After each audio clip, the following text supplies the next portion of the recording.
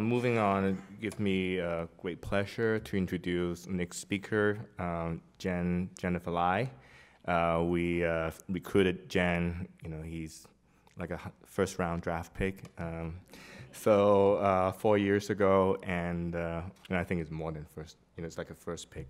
So and we, she really blossomed in the national scene within a short time, and was able to get many research awards and NIH and ACG, career development, and she's the PI of this NIH-funded Frailty study, Frailty.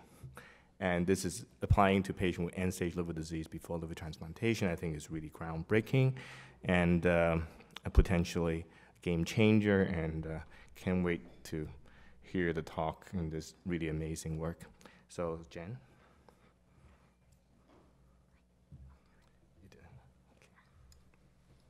Thank you so much, Francis, for that kind introduction. It really is an honor to be invited to speak again, and truly an honor to be speaking at this conference on behalf, in honor of Dr. Bass.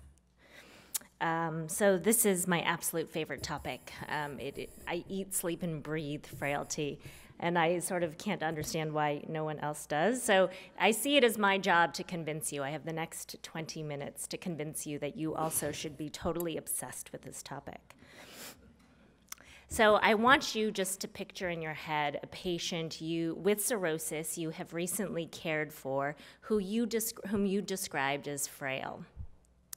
This could have been an outpatient you saw, maybe thought to refer that patient to us for liver transplant. This could have been an inpatient who decompensated with cirrhosis. So now I want you to think about other words and descriptors and characteristics about that patient that made you think that patient was frail. I want to hear from you what these words are. Go ahead and shout them out. Cachectic. Weak. Wasted. Lack of mobility. Feeble. Oh, feeble. Yeah, that's a good one. So I had the opportunity to ask my own hepatology colleagues this same question. What words do you most closely associate with frail? And I heard very much the same words. This is what they told me. Wasted, debilitated, breakable, vulnerable, elderly, fragile, sick, cachectic, old, and weak. And I've fashioned this in sort of word cloud way. So the fact that I heard 2 weeks is very fitting, because everybody told me weak, and then they gave me a second word. And if we look at all of these words together, surrounding this word frail, all of them associated with frail, I hope you can understand why I consider frailty to be the single most powerful concept in transplant medicine. For a patient with end-stage liver disease who is coming to us seeking liver transplantation, this single word can be the sole determinant for declining them for transplant listing, or if that patient is already listed for liver transplantation, it can be the sole determinant for removing them from the wait list entirely. At the current time, we rely largely on one single instrument for our assessments of frailty, and that is the eyeball test. And while there's no doubt that the eyeball test is critically important to our transplant decisions, we can't do without it. It's also subjective. It detects frailty at really only its most advanced stages. It can be influenced by factors that may not be relevant to transplant decisions, like socioeconomic status, the way a person is groomed or dressed, and it is variably applied to transplant decision-making. So I don't know if you've ever encountered the circumstance that one of your patients who was frail was turned down for transplant. Another patient who was frail was actually accelerated to transplant. And for these reasons, I believe there is a great need for more objective metrics to really anchor our assessments of frailty in patients with end-stage liver disease. And I'm really pleased to present to you data from the Functional Assessment in Liver Transplantation Study, or Frailty for short, which has been going on at UCSF since 2012. And in this study, all patients who are listed for or I should say most outpatients who are listed for liver transplantation at UCSF, who are seen in our outpatient hepatology clinics and who show up to their clinic visit without very severe hepatic encephalopathy as identified by their numbers connection test, are eligible to enroll. Of those who are eligible to enroll, 97% have agreed to participate, which is really a testament to how persuasive and how excellent my study coordinators are.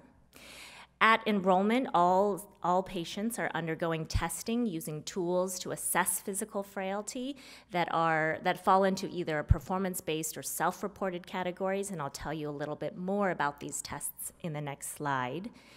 They undergo these tests of frailty at enrollment, and then once they are enrolled, they undergo testing at every clinic visit while they are on the transplant list. And then after transplant, we follow their physical function and frailty for another 1 year after transplant to assess their recovery. So I want to tell you a little bit more about these objective metrics of frailty. For the large part, they all have been borrowed from the field of geriatrics. Now, if you think about it, really, as a hepatologist, I actually never thought that I would have anything in common with a geriatrician. The average liver transplant candidate is 57 or 58 years of age, hardly geriatric by chronologic terms.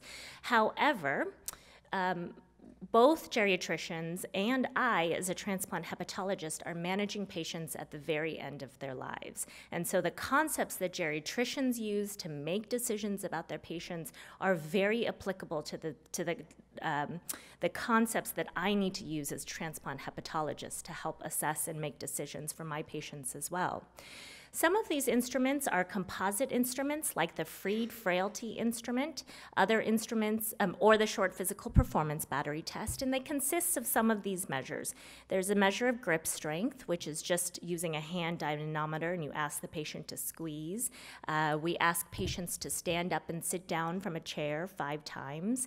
We also test their ability to balance in 3 different positions, 10 seconds each. We also assess a very short gait speed, so just 13 feet, and we ask them to do it 3 different times so we can average their gait speed. We also are administering self-reported questionnaires, so we do a brief depression screen.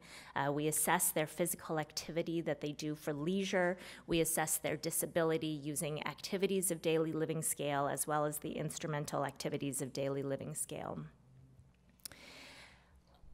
We're actually at about 900 patients right now in this frailty study cohort that have been enrolled since 2012. The median age of our cohort is 58 years. 41% are female, 58% are non-Hispanic white. The median MELD sodium score is 18. The median albumin is 3. The median child Pew score is 8, so that puts them in Child's B, really reflective of the fact this is a decompensated liver transplant population. Median follow-up time is 11 months. These demographics are exactly identical to the national demographics. So what we're seeing at UCSF and what we have enrolled in our frailty cohort is really representative, really applicable to the general liver transplant population. And we've found some really interesting results using these geriatric assessments of frailty. What we have found is that nearly 1 in 5 patients are classified as frail by a very classic geriatric instrument called the Freed Frailty Test.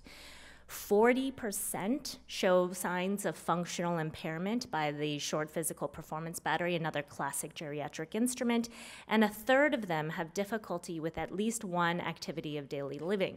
Now, that may not sound like a lot, just one deficit, but activities of daily living are an extremely low bar. We are asking patients if they can feed themselves, dress themselves, bathe themselves, go to the toilet, transfer from a a bed to a chair. These are outpatients we're asking if they can feed themselves, and 1 in 3 are telling us that they can't. And when we look at these rates of frailty that we're observing in the outpatient liver transplant population, these rates are equivalent to community-dwelling adults who are 85 years and older. So in other words, patients who are listed for liver transplant with a median age of 58 years are acting physiologically as if they are 3 decades older than they really are. And these are the patients we are taking to the operating room for a major surgery. So we wonder why they have prolonged length of stay in the hospital, why they are hospitalized so frequently, why they require so much support while they're in the hospital and through discharge. It's because we're taking octogenarians to the OR.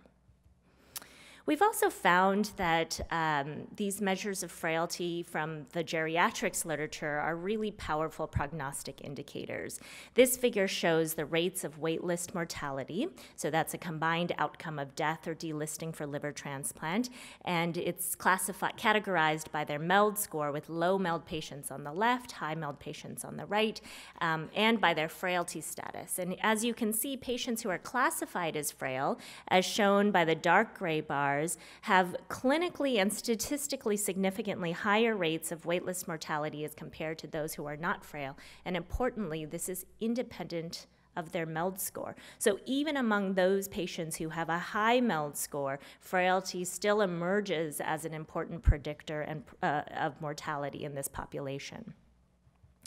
We've also been looking at their frailty and measuring their frailty in a longitudinal fashion.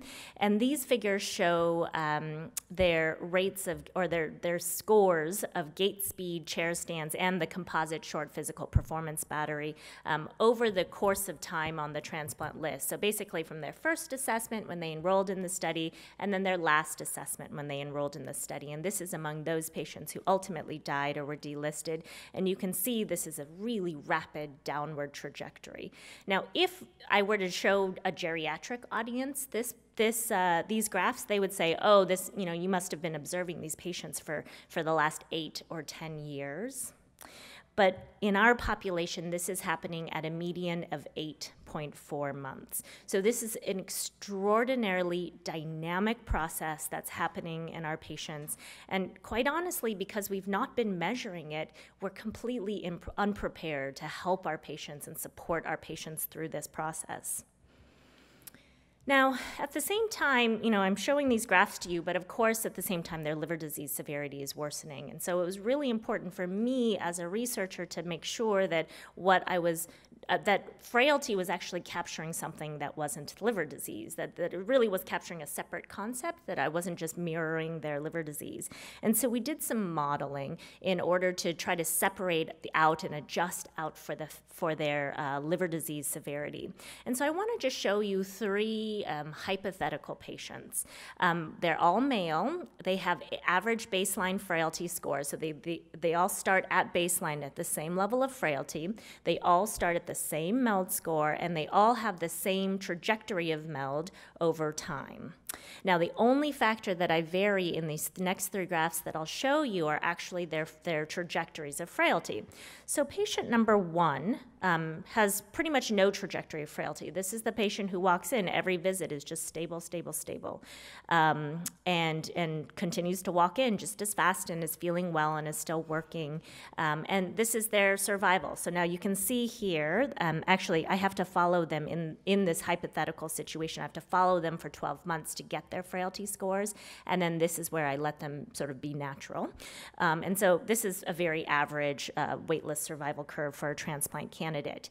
Now let's take this exact same patient. Everything else about this patient is stable, but all I do is I vary, in this case, their grip strength, and I make their grip strength go down by just a little bit. So every 3 months, their grip strength goes down by 1 kilogram.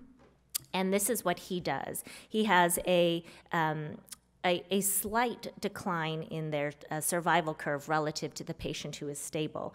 But if I take a third patient, everything exactly the same, but their grip strength really starts to decline now much more rapidly by 2 kilograms every 3 months, they have an extraordinarily steep decline. So again, really going to show that frailty is an important determinant of prognosis in our patients, that baseline frailty is important, trajectory of frailty is also important, independent of their baseline frailty scores. So lest you think that frailty is just a UCSF phenomenon, no, our patients are not the only ones who are frail. Actually, there are a couple of other groups in the United States that have also been testing frailty and using different other measures, and I wanted to just show you some of their data that really supports, I think, what we have found at UCSF. So in one study by Elizabeth Carey in Mayo Scottsdale, she looked at average 6-minute walk test distance. So this is the distance that a patient walks in 6 minutes. 6 minutes is a very long time for a patient with cirrhosis. It's really a test of endurance, and many people think it's a test of cardiopulmonary reserve.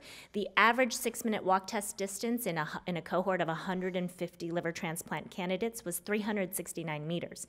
Now, to put this in context, that's about 2/10 of a mile. 2/10 of a mile, 6 minutes, this is averaging out to a 30-minute mile. So think about that. I mean, all of us in this room, we can walk at a slow, comfortable pace, a 20-minute mile. Think about how slow and how hard it would be for you to walk a 30-minute mile. Think about individuals, not just patients, but think about individuals who actually do in real life do a 30-minute mile. For me, that's like my grandma. So I'm already thinking about 80-year-old, 90-year-old people. So again, really reinforcing that frailty is capturing that physiologic aging. And in this study, every 100-meter increase in frailty, increase in the 6-minute walk test distance, so that means improvement, so this person is stronger, is associated with a 42% decrease in waitlist mortality. In a separate study using activities of daily living, they used a cutoff of less than 12 out of a total of 15. This ADL score of less than 12 was associated with a 2-fold increased odds of death at 90 days, a 4-fold increased odds of discharge to a rehab facility. And lastly, in a study that looked at just gait speed, investigators at the University of Pittsburgh found that for every 0.1 meter per second decrease, which is a clinically meaningful difference in gait speed, this was associated with a 22% increased risk of hospital or rate of hospitalizations per year. So to put this in context, compared to a cirrhotic patient with a gait speed of 1.0 meters per second, another patient who is equivalent, but whose only difference is that their gait speed is 0.5 meters per second, will have 15 extra hospitalized days per year, so half an extra month spent in the hospital at a total cost of $60,000 per year. So again, these studies just really overall reinforce this concept that frailty is extremely important in our patients. So where we are today, I hope that at the very least I've been able to convince you that frailty is highly prevalent in patients with end-stage liver disease, that these assessments that have been borrowed from the field of geriatrics, these assessments of frailty have construct validity. They really do describe what we're trying to describe in our population, and they are feasible to be tested in our population. And on top of that, that these objective metrics have prognostic value. But the reality is that you probably didn't need to listen to me talk for the last 10 minutes to know that frailty is important. We all know, as just clinicians, as people who take care of patients, that when a patient looks frail by our eyeball test, that patient is not going to do very well. And I think we can all agree, even before I started talking, that objective metrics to measure frailty is probably a good thing. So I guess the question that I always have is, well, why haven't we started using them? Why is it that nobody, including at UCSF, has really implemented objective metrics of frailty into their clinical practice and into their decision making? And one of the problems that I've identified, the challenges, is that today I've actually presented to you 10 different tests of frailty. That when people ask me, well, what test should I do? I want to bring it into my clinical practice. I give them, oh, you can do the Freed, you can do the grip, you can do the short physical performance battery, you can do the gait speed. And there's really no consensus. And so my next mission actually has been to deliver to the community an index that we can all agree that we want to use, that it will be easy to use, and so that we can push this field of frailty one step further. And this is the concept of the liver-specific frailty index. Now, I study liver disease, so that's why this is a liver-specific frailty index, but I really see a future in which this concept goes much further outside of liver disease to end-stage renal disease, lung disease, heart disease. You can have a frailty index for all organ failure and can be very useful in any organ transplant setting. So over the last year, I've actually been completely absorbed in this concept of the liver-specific frailty index. And when we embarked upon this goal, we decided that we really only wanted to include tests of physical frailty. We weren't trying to better predict prognosis. The reality is MELD is great. It's easy to use, it's laboratory-based, it really does capture liver disease severity. It's just that as a clinician, I felt like the need in our clinical practice was to capture for those maybe 20% of people whose sarcopenia, whose wasting, whose cachexia, whose weakness really dominates their prognosis. I wanted a tool to capture them. So we only allowed those physical frailty tools, no labs, no radiographic tests. And we used the following criteria to select the final index, that it represent multiple domains of frailty. I didn't want just one test. I wanted a really composite test, that it have prognostic value, and that it be practical. Because ultimately, if you're not going to use it, then it's not very useful. So here's the final frailty index. These are data that I'll be presenting next week at our liver meeting. It consists of grip strength, chair stands, and balance, and is adjusted for a constant just to make it a little bit more clinically easier to use, and it takes less than 90 seconds to administer in the clinic setting. It really takes about 60 seconds for a robust patient, but 90 seconds for the frail, and those are the patients we actually want to spend more time on. And when we looked at the test performance characteristics, we found that the net reclassification index was 19%. So when we added the frailty index to MELD sodium, this combination, this frailty index, improved our risk prediction for mortality in 19% of patients over MELD sodium alone. 1 in 5 patients are better served by adding the frailty index to MELD sodium than using MELD sodium alone. And to just leave you with this final picture of really what that means and what that looks at, I want to just show you some hypothetical survival curves. Now, these are predicted survival curves of 2 groups of patients based on their MELD sodium alone. So patients with a MELD sodium of 14 and 23, which represents the 20th and 80th percentile cutoff values in our cohort, which is an outpatient cohort. And as expected, patients with a MELD sodium, or with a higher MELD sodium, experience higher waitlist mortality than patients with a lower MELD sodium. So this is absolutely what we would expect. Now, when we further stratified patients, not just by their MELD sodium scores, but also by their frailty status. And for the purposes of just displaying this concept to you, we classified patients as frail and robust if they had the 20th and 80th percentile values of the frailty index scores in our cohort. And here you can see that in both cases, regardless of their MELD score, frailty better risk stratified patients into their correct survival status, that those patients who were frail experienced significantly poorer survival curves than those patients who were robust, again, independent of their MELD sodium scores, independent of their liver disease severity. And actually, it's when we overlay these two graphs that we can really start to appreciate the magnitude of the effect of frailty in our patients that we care for. With patients with a low MELD sodium, who's frail, experiencing the exact same survival probability as a higher MELD patient who is robust. In other words, you could conceptually think of, and I can prove it to you statistically as well, that being frail is like having 9 extra MELD sodium points. So this is a difference of somebody with a MELD 14 to 23 up to the 30s. Think about what a big difference that is from someone going from a 20 to a 30 in their MELD sodium scores and their risk of mortality. So I want you to take all of these data and go back to that patient that you were thinking of, who you recently saw with cirrhosis, who you classified as frail. And all of the words that go along with describing a patient who is frail. And I really want us to move to a place where not only do we use these words, because they're important, but we also start thinking about them in more objective terms, that we anchor our assessments in words like weak grip, few chair stands, poor balance, slow gait, in order to really define what is weak and to define what is frail.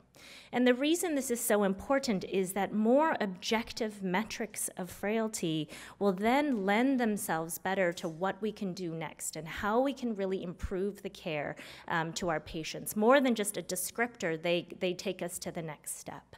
So for somebody who has weak grip, which is really a classic marker of malnutrition, that person needs nutritional support. For a patient who can't do very many chair stands, a marker of sarcopenia and muscle wasting, that myostatin antibody medications are just a couple years away. Testosterone has recently been shown in a multi-center trial to improve muscle mass and grip strength. For somebody with poor balance, this person needs physical therapy. There are a number of studies in the geriatrics literature that show that physical therapy and targeted strengthening exercises can improve balance and reduce risk of falls. Somebody who has slow gait, a marker of cardiopulmonary reserve, needs endurance exercises. They also need strengthening, but they actually need to do more steps. Maybe this is the person who needs to be motivated with physical activity. And that way we can turn this word frailty really into something that gets our frail patients, rather than being delisted, we can convert more of them to getting them to transplant. Before I close, I just want to tell you that this is not my study alone. I could not have done it with a huge amount of support from my mentors, trainees who've worked with me, and the study staff. And I really just want my study staff over here to raise their hands. Adrian, Yara, and Rachel are the ones who have made this happen, actually. So really are the ones who allow me to write and give talks so that they can actually do all the testing. So if you want your frailty tested, they would be willing to do that as well. So thank you.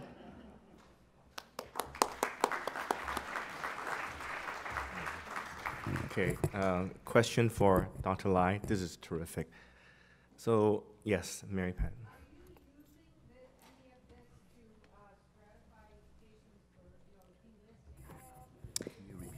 Sure. So the question is, are we using this at this current moment to stratify patients for delisting? So we are not.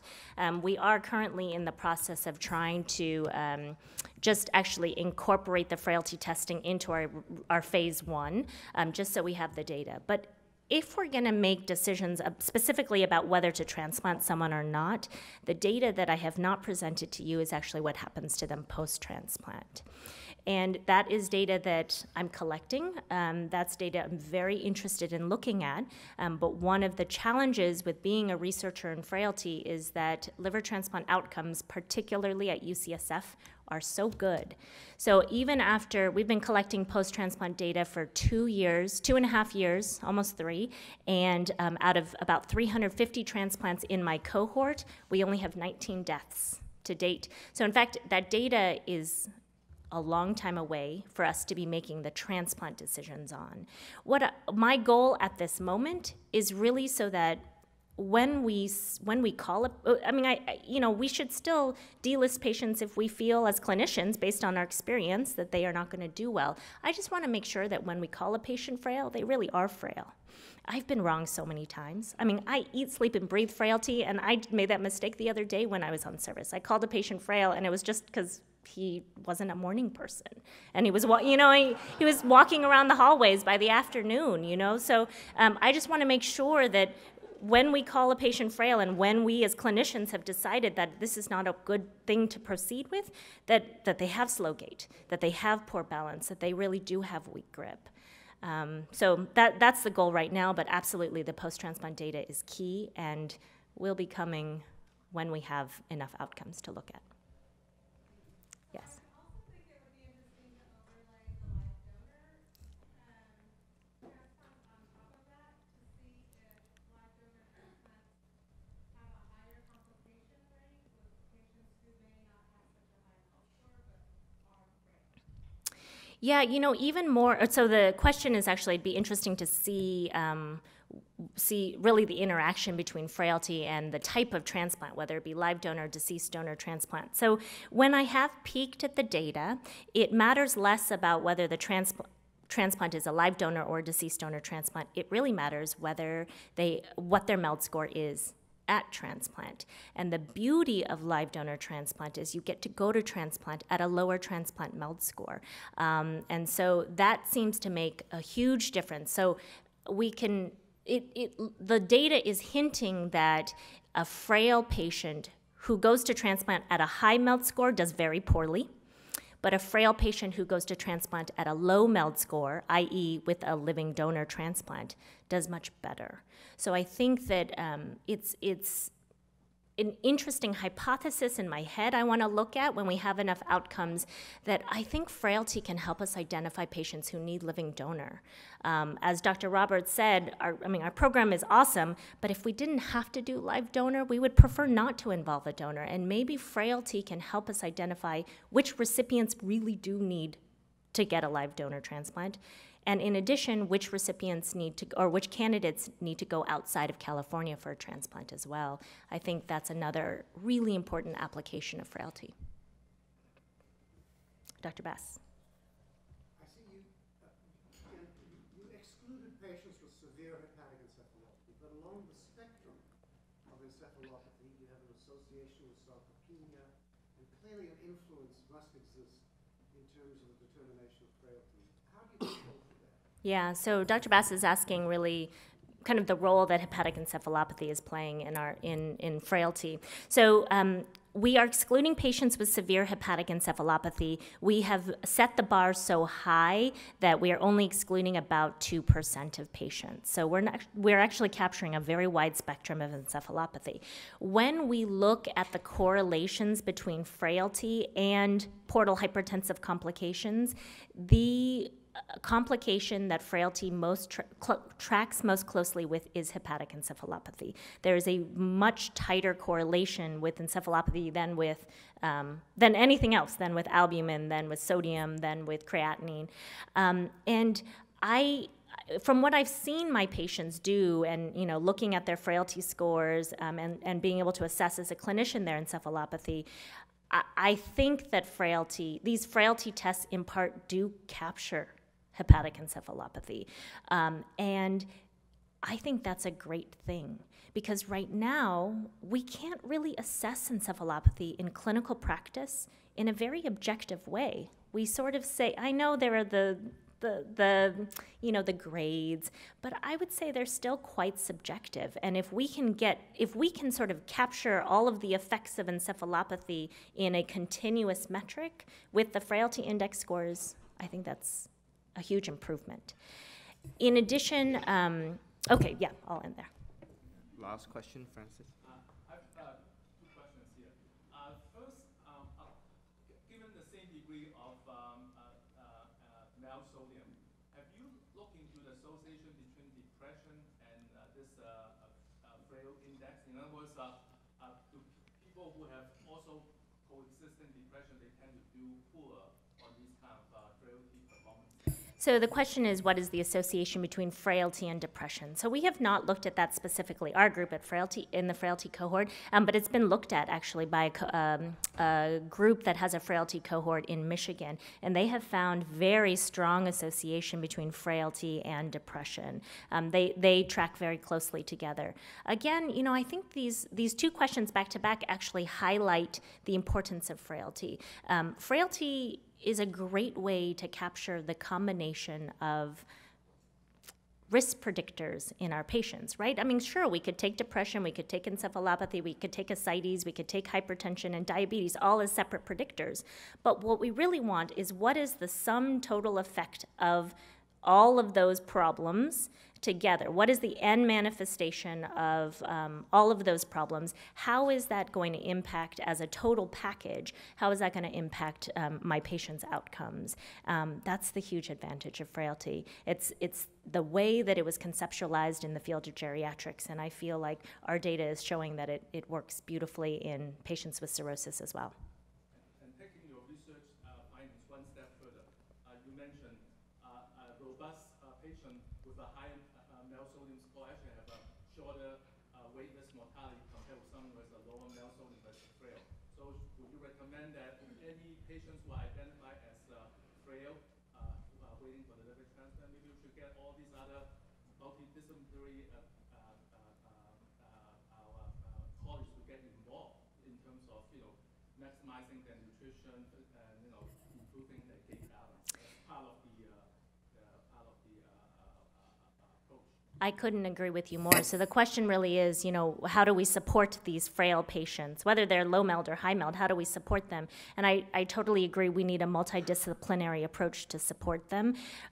One of the other things that I think is so beautiful about frailty is it's modifiable. I believe I believe that at least components of it are modifiable. And so if we really do create programs that help support these frail patients, improve their nutrition, improve their balance, improve their walk speed, improve their muscle mass, I think we can not only improve their quality of life, but actually improve their survival, improve their ability to thrive after transplant. Thank you very much. Thank you very much, Jan. That was wonderful.